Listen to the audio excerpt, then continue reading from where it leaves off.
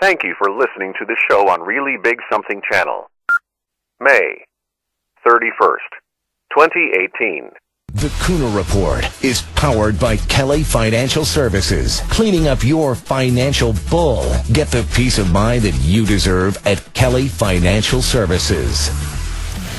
104 here on the great WRKO. Okay, later this hour, you don't want to miss it. Jam-packed show today. President Trump finally does the right thing regarding Dinesh D'Souza. He is issuing or will be issuing a full pardon. Yes, baby. But first, I have a fresh column out. It is driving the libs insane. I mean insane. Go to WRKO.com/Kuhner. You want to annoy a liberal, really annoy him? Please pass this column around. It's the column they cannot refute.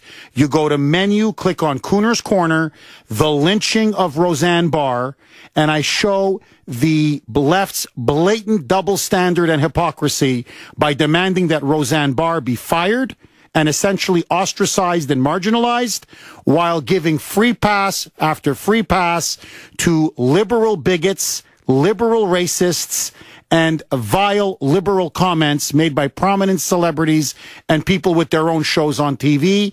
It is the column the left cannot refute because it's true. Facts are facts. 617-266-6868. Okay. Joy Reid. MSNBC, Samantha Bee is now showing us Exhibit A. Let me give you Exhibit B. Joy Reid is a prominent host on MSNBC. She anchors a lot of their weekend programming. She is a rabid, when I mean rabid, underline the word rabid, anti-Trump leftist. Huge supporter of Black Lives Matter. Has been calling for the president's impeachment since he basically was elected, and believes that all Trump supporters are racist. Again, it's in their DNA. She's being racist against Trump supporters, but let that go, okay? She's an anti-white, anti-Semitic, radical leftist. Well, she's also a liar. And now questions are growing about Joy Reid. The pressure is building and building, especially after getting the ouster of Roseanne Barr. Why is MSNBC continuing to cover up for Joy Reid? Joy Reid was discovered a couple months ago that she had a blog previously in which she made despicable, virulent, homophobic, anti-homosexual comments. For example, her words, not mine, that homosexual sex, according to her, is repugnant and vile. That this shocks the conscience of her and people in the black community. That it's, quote, an abomination. Okay? That's what she said about gay people and homosexual sexual relations. In blog after blog after blog after blog. She then claimed, when it was exposed, she claimed that her blog had been hacked. Basically, my dog hacked the blog. It turned out she lied. There was an investigation. People looked into it and they said it was impossible. She openly lied about her website having been hacked, her blog having been hacked. She even asked the FBI to allegedly investigate just to try to buy time, even wasting FBI resources. However, it's now been a month since she claimed that her blog had been hacked. It's clear it wasn't hacked. So not only did she engage in despicable, virulent, homophobic statements that make Roseanne Barr's tweet pale in comparison, okay? Blatant homophobia. That if any conservative had said those things, gone. Okay, gone. And in fact, their name would be mud. They'd go down in infamy as the second coming of Genghis Khan. Joy Reid didn't just do that. Joy Reid then deliberately misled the public and her viewers, claiming a phony hacking story. Then she even used and wasted FBI resources to try to buy her time. She's guilty on all three counts. If Roseanne Barr is beyond the pale, Believe me, Joy Reid is way beyond the pale. And yet Joy Reid still has her job. Joy Reid not only has her show and has her job, she actually co-hosted a town hall event with the non-Reverend Al Sharpton with Valerie Jarrett lecturing Americans about racism in America today. If you can believe it. Now we found out even more blog posts. She's a 9/11 truther. She actually believes, like Van Jones, by the way, who was a member of the Communist Party, but let that go, that 9/11 was an inside job. That 9/11 was in fact done by the Bush junta and by the Bush administration in order to bring about a war on terrorism and a war on Islam. Now, she's not only a racist, wee-oo.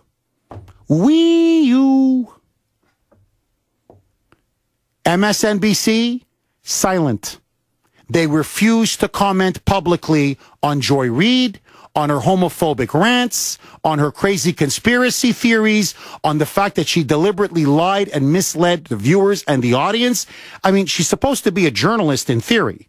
Doesn't she know Journalism 101? You're not supposed to lie? It doesn't matter. Joy Reid, because she's an anti-Trump leftist, can be homophobic all she wants. She can believe in crazy conspiracy theories all she wants. She can make up and fabricate hacking stories all she wants. She can be a liar through and through all she wants. She's not going anywhere. So, to the liberal left, I offer you another challenge. You won't take me up on Joy Behar.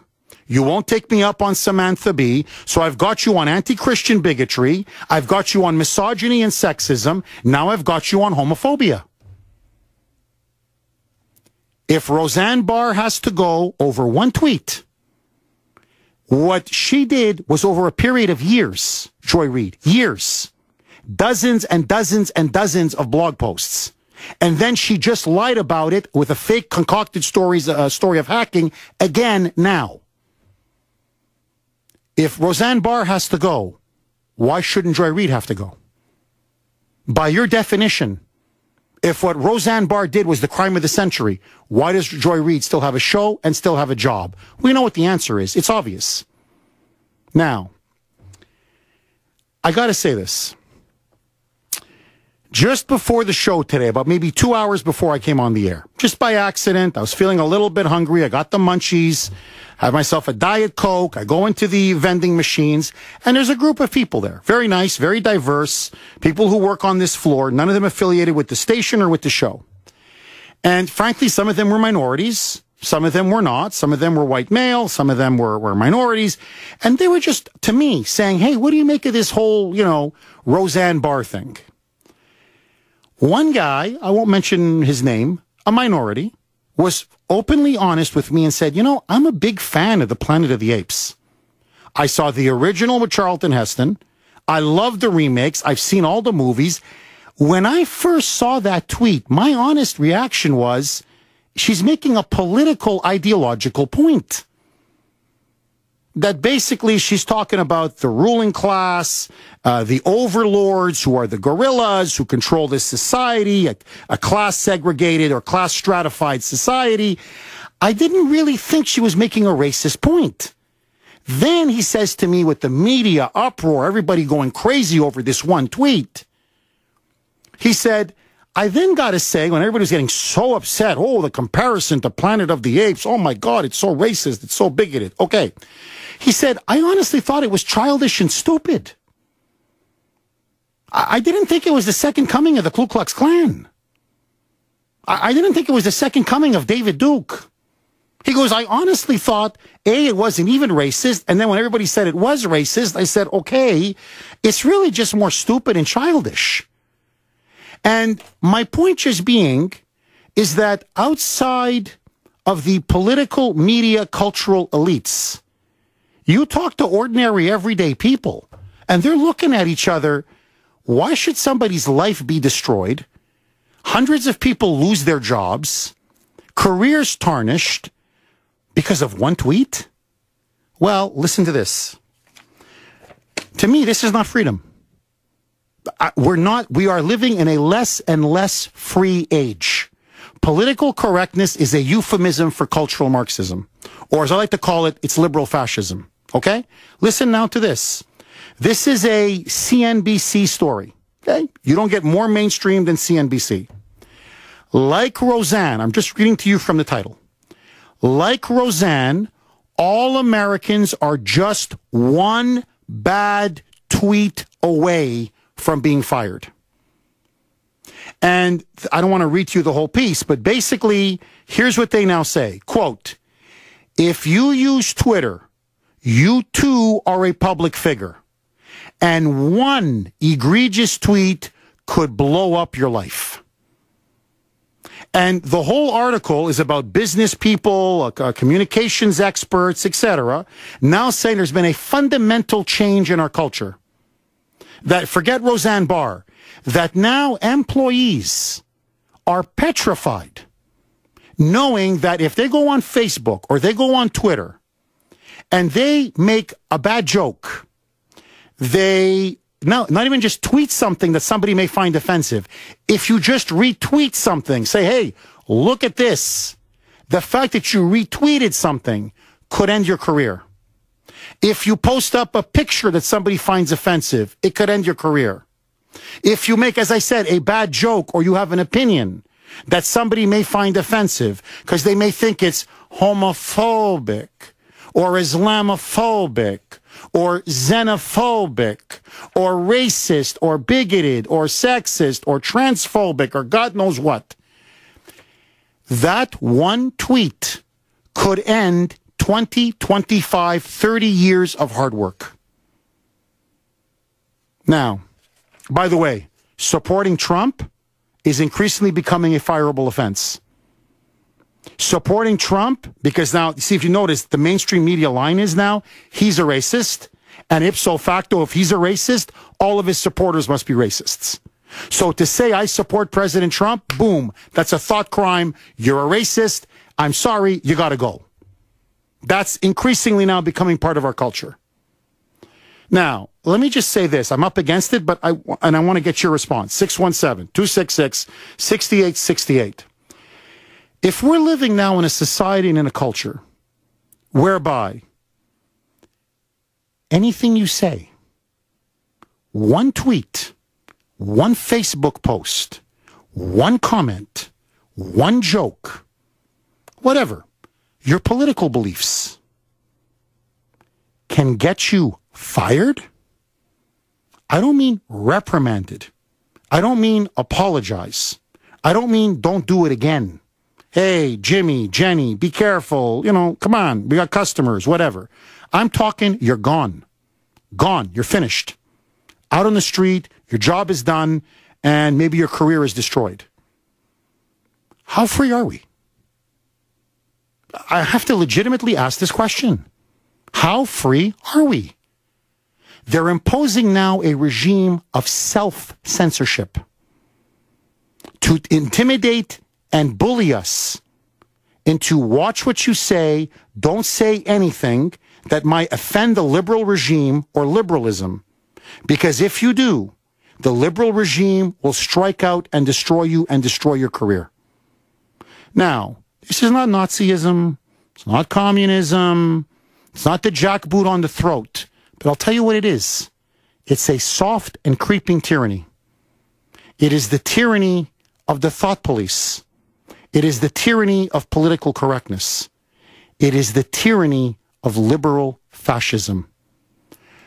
Are you afraid to tweet anything that may offend somebody? Are you a closet conservative? Are you afraid to say you support Trump on social media because it may cost you your career and your job? And are we now living in a new climate of fear and leftist intimidation? 617-266-6868. Are we really one bad tweet away from our life being blown up? Your calls next. Thank you for listening to the show on Really Big Something Channel. 122 here on the great WRKO. Charlie in New Hampshire. You're up next. Go ahead, Charlie. Charlie, are you there? All right, did we lose Charlie? Okay. Glenn on the South Shore. Glenn, thanks for holding and welcome. Jeff, thanks for taking my call. My pleasure, Glenn. Thank you. I just want to start off, Jeff. I'm changing my tune a little bit, but every day the liberals in the media, it's mostly the media, they handpick one person and bombard them. It's constant, Jeff. It's constant. And you're so right about, the double standard. And, I'm thinking about, they took the sign down for Yawkey Way, right? And then the other day on the news, I hear about there's a school in Brookline. You probably heard about it. They want to change the name. The NAACP want to change the name of the school because the guy's name is racist. I don't know if you heard about that. I'm not an expert on it, but yes, I've heard of the story, Glenn. So Brookline, not far from that school, because I know the area, John F. Kennedy was born.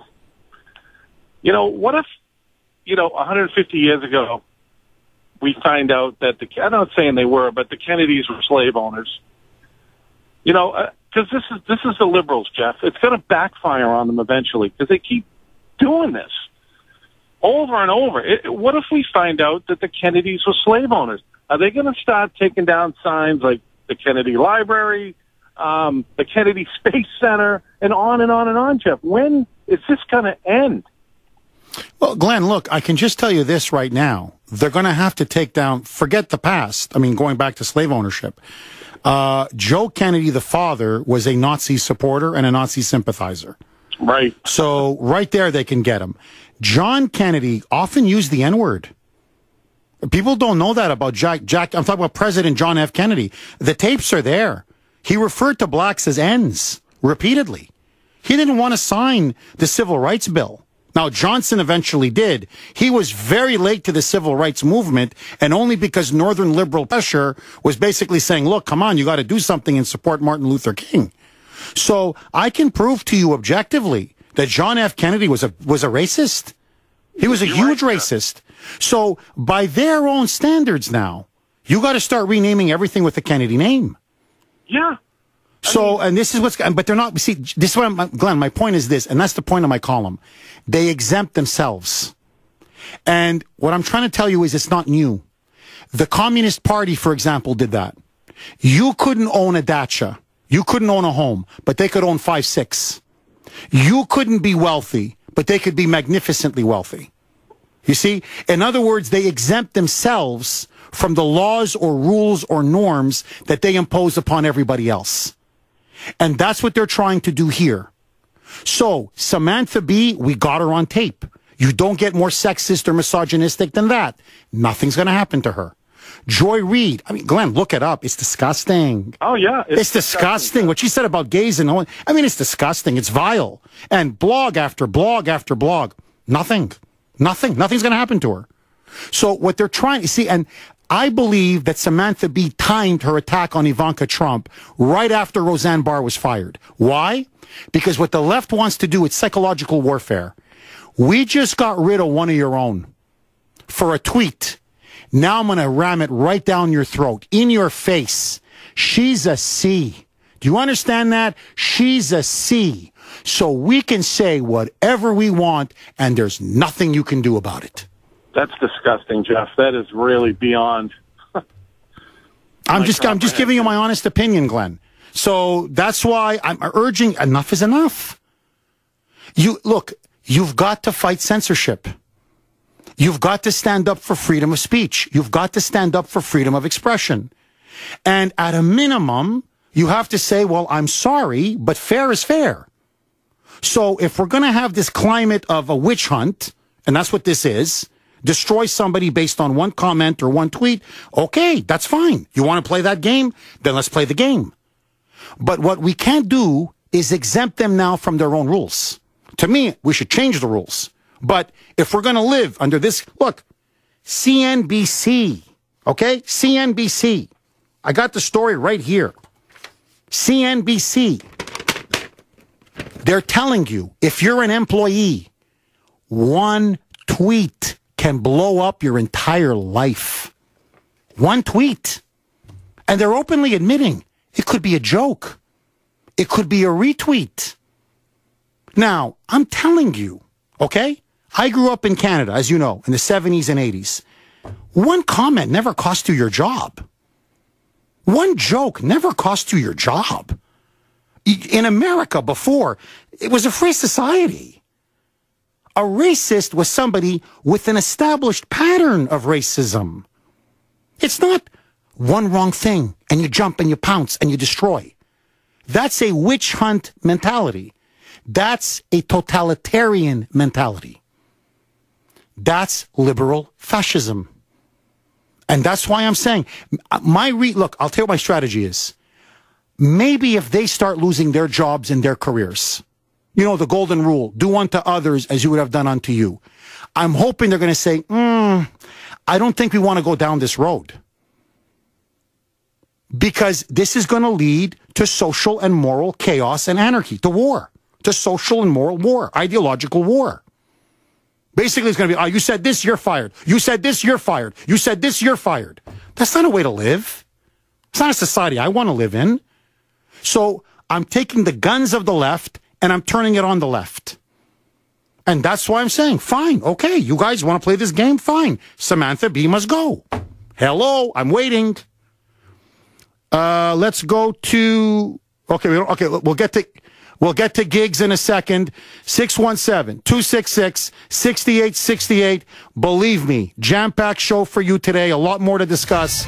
But first, the president is continuing to demand an apology from ABC, and he should. Evan Heidenrich is in the WRKO newsroom. He's got all of those details. What are they, Evan? Thank you for listening to the show on Really Big Something Channel.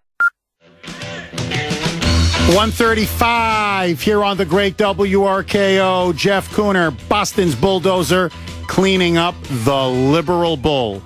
Brittany, you made a very good point to me off air. And if you don't mind, can you please share it with the audience? Por favor. Sure. I'm just wondering, where are all of the feminists out there defending Ivanka Trump and calling out Samantha Bee for this vile and disgusting comments that she made about her? I'm just curious.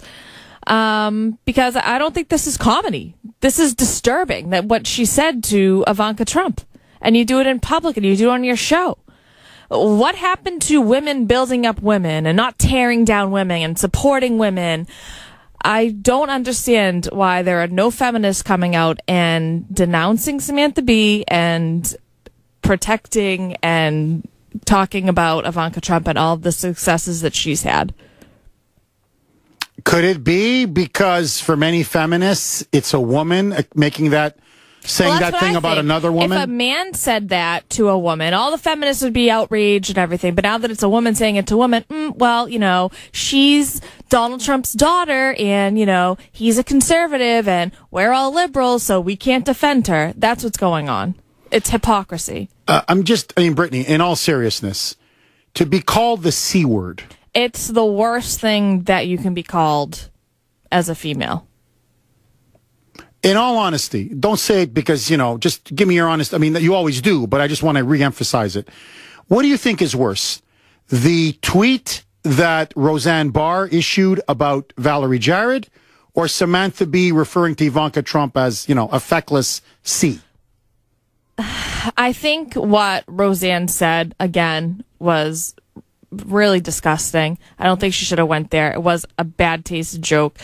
However, I think Samantha Bee, if you have an issue with the immigration policy that has been in the books for years, then that's fine. However, to call out the daughter for not saying anything about these laws, these immigration laws, and using the C word, I think it's really despicable. 617-266-6868. Okay, so I've been talking about the rise of liberal fascism, growing left-wing intolerance, and censorship. Now, listen to this. It's not Jeff Kuhner saying this.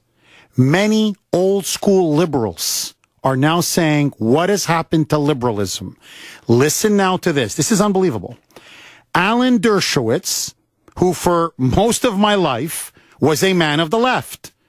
He was an FDR, Kennedy, Great Society, hell, Bill Clinton liberal. Okay? He voted for Obama in 2008 and 2012. However, as a civil libertarian, as somebody who believes in civil liberties, he has been denouncing the FBI's abuse of the FISA warrant system to spy on President Trump.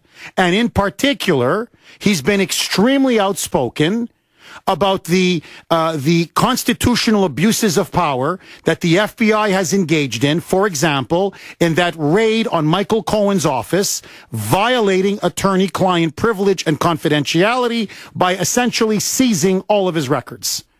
And so Alan Dershowitz, who has not changed, he's the same guy who's holding the same positions now as he did 10 years ago, as he did under Bill Clinton, and he criticized Kenneth Starr, as he did under Reagan, as he did under Carter. Same guy. Nothing's changed. Now is saying openly, the ACLU doesn't care about civil liberties. The ACLU doesn't care about free speech. Liberals no longer care about free speech, and they certainly don't care about civil liberties. And he's talking now about a party at Martha's Vineyard where his friends, who are now his ex-friends, used to always invite him. Well, now he is verboten. He is forbidden. He's toxic among all of his liberal friends here in Massachusetts, at Harvard, and down at the Vineyard. And so he got wind from one of his friends, because he was no longer invited to this dinner party, used to, but not anymore, that the topic of conversation was about him. And why is he criticizing the FBI? Why is he criticizing Robert Mueller? He's gone off the liberal plantation. And now Alan Dershowitz must be shunned and ostracized.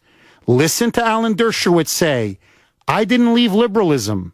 Liberalism left me. Roll it, Brittany. Well, it's Trump. Trump changes everything. Just yesterday on Martha's Vineyard, there was a dinner party to which I was not, my wife and I were not invited, but apparently I was the subject of the entire conversation. People asking, what's happened to Dershowitz? Why is he turned to the right? And I wish I had been there, because I would have pointed my finger at my liberal friends and said, it's all your fault. If you had worked as hard for the election of Hillary Clinton as I did, and if she had been elected and they were trying to impeach or charge her, I'd be saying exactly the same things in defense of her rights, as I did in defense of the rights of Bill Clinton and also in the defense of the rights of Richard Nixon going back to the 1970s. Well, I haven't changed. I have not changed. They have. There you go. They're increasingly intolerant, increasingly fascistic, increasingly authoritarian. They no longer believe in borders. They don't. They no longer believe in patriotism. They don't. They no longer believe in the Bill of Rights. They don't. They no longer believe in the First Amendment, free speech, freedom of religion, freedom of expression. They don't. And they've now become an openly racist party. The Democrats are now an anti-white party. There's no getting around it. And increasingly anti-Semitic, rabidly anti-Israel, and in many ways now rabidly anti-Jewish. Now, that's the reality. And so the question now is, what do we do about it? And I want to ask you in particular, have you seen a change in liberalism? And are you petrified now of a tweet? Are you petrified of saying something on Facebook? Are you petrified that if your colleagues find out you support or voted for Trump, that this could cost you your job or your career? In other words, are conservatives potentially going to face the same doom that befell Roseanne Barr? You're one bad joke away from being out on the streets. 617-266-6868. Tom in New Jersey, you're up next. Go ahead, Tom. Hey, God bless you, Jeff. Hey, Jeff, it's been a while since I've been on. I got like 3 points. Go ahead, shoot, Tom. The floor is yours, buddy. Thanks, man. Hey, Jeff, I've never liked Roseanne Barr, especially. I believe she mocked the national anthem going way back. Yes. Didn't she? Yes, with that, she sung it in a ridiculous way. Yes, so I couldn't stand her from that point on. But I'll give her some free advice. Take your little show on the road and have some secondary network pick you up, and everybody will get their jobs, and you'll get your show back. But anyway, Jeff, congratulations on Dinesh D'Souza. I know, we did it, huh, buddy? We did it. Man. Jeff, you're the man. Your show gets listened to while men are saving elephants and shilling for Jeff Sessions. You're a rocking show. And thank you, President Trump. We got Dinesh D'Souza pardoned. I am thrilled right now, Jeff. Jeff, also, I'm seeing instances in life where these lefty SOBs are trying to vote shame people. They call you out if they think you voted for Trump. Let's push back against these Benedict Arnold Judases with everything we have. Jeff, Alan Dershowitz sees the writing on the wall. He sees the wreckage caused by the United Communist Party of America. He probably has grandchildren, and he's woken up. Better late than ever for Professor Dershowitz. And Jeff, last but not least, please have on your show Colonel Alan West. Oh, we'll get him back on, Tom. I guarantee it. We had him on before. We'll have him on again. He called out these communists for what they are, and he fell on the sword for us. God bless him. Please have him back. God bless you, Thank Jeff. you, Tom. Thank you. Look, my friends, look, I got to say this. It's breaking everywhere. Donald Trump, President Trump, has now said he is going to give Dinesh D'Souza a full pardon because the government treated him unfairly. This is a cause that I've been working on very hard behind the scenes. As you know, we've had Dinesh on this show. He openly laid out how he was being persecuted. And let's cut to the chase. The reason why they went after Dinesh D'Souza, in particular, that scumbag liberal prosecutor, okay, Preet Bharara, who is a known Hillary and Obama supporter, a rabid Democratic partisan. The reason why he went after Dinesh D'Souza on an extremely minor campaign finance violation, and by the way, a violation that Dinesh never personally benefited from, nothing, was because Dinesh D'Souza wrote embarrassing books and did embarrassing documentaries about the Obama regime and about Hillary Clinton. He exposed their criminality, he exposed their scandals, and he exposed their goal to transform America into a socialist superstate. And for that crime, he was a dissident. In some ways, the way Tommy Robinson is now in Britain. And they went after him on trumped-up charges. This was a politically motivated witch hunt, a politically motivated prosecution in order to silence Dinesh D'Souza, try to destroy his career, and send a signal to conservative commentators everywhere. You better watch yourself, because we're making an example of Dinesh.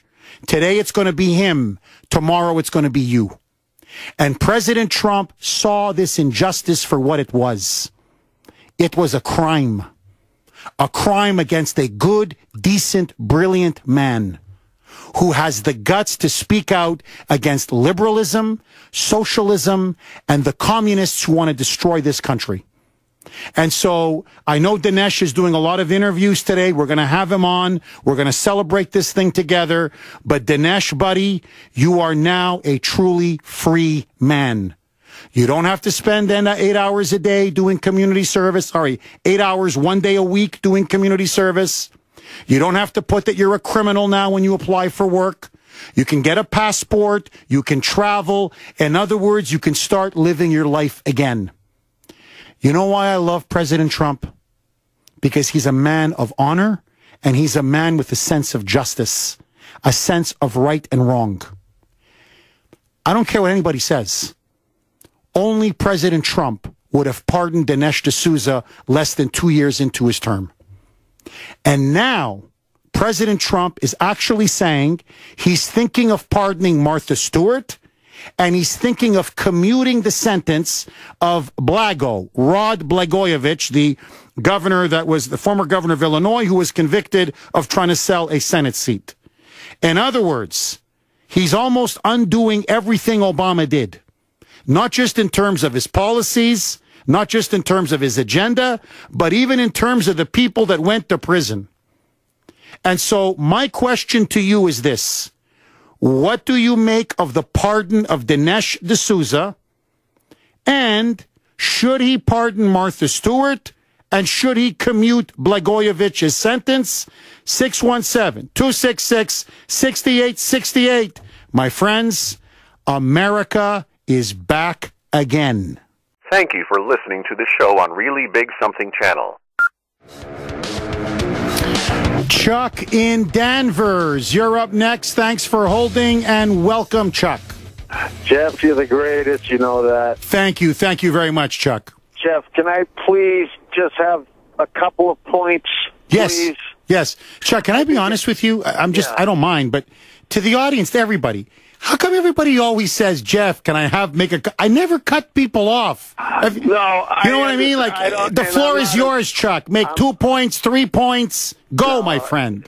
Jeff, I have to say you're one of the most generous talk show hosts. I really mean that. Oh, thank you, Chuck. But I think it's important to understand, like, when a person has suffered a great deal, they learn that their energy should be used for, I mean, you devote your energy to different things.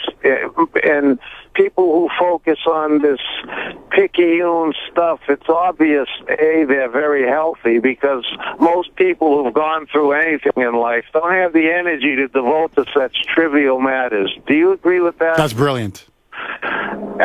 Also, a man's life is a chain.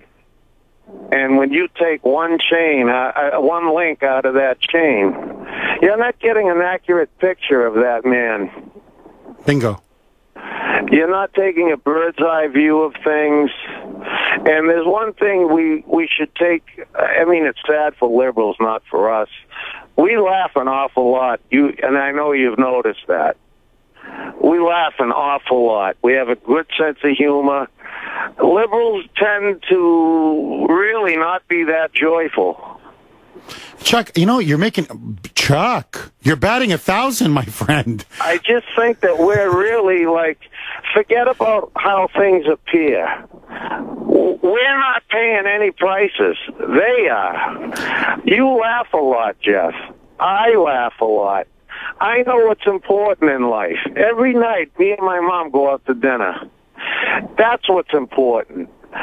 Treating other people well. My whole day is a series of events. I don't view people as liberal or conservative. It's just a series of events, and how I treat them is how they usually treat me. The big media, big corporations, and all they're there for really is to divide us. Bingo. Chuck. And so I'm sorry. I appreciate your time, Chuck, Jeff. brilliant. Absolutely brilliant. Chuck, I'm telling you, 1,000. A grand slam. I'm telling you, you're batting 1,000. Liberals are miserable. I've met so many liberals in my life. They are the most misanthropic, miserable people you ever meet. I'm serious. Feminists that I used to work with in the newsroom, bitter, angry. You want to talk about haters of humanity? Look at them. They can't laugh at a joke.